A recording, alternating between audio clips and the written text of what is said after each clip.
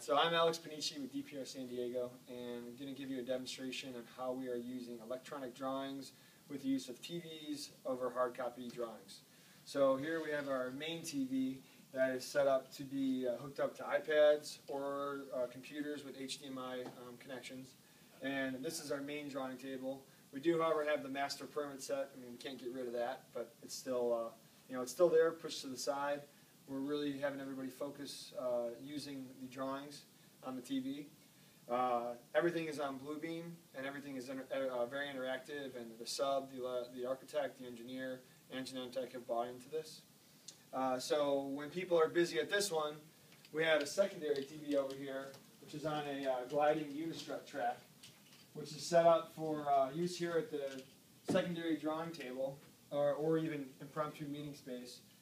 And then we can pass it down to our scheduler, who can give his presentations here and get the information from the subs and SPEs. And then when Brad has to present something to the team, we can be collaborative, and he can throw it up on the screen and we can see it from all the desks here. So we're still working on how we're going to get the power cord to it, but we do have a few ideas. But this shows how flexible we can be with electronic drawings.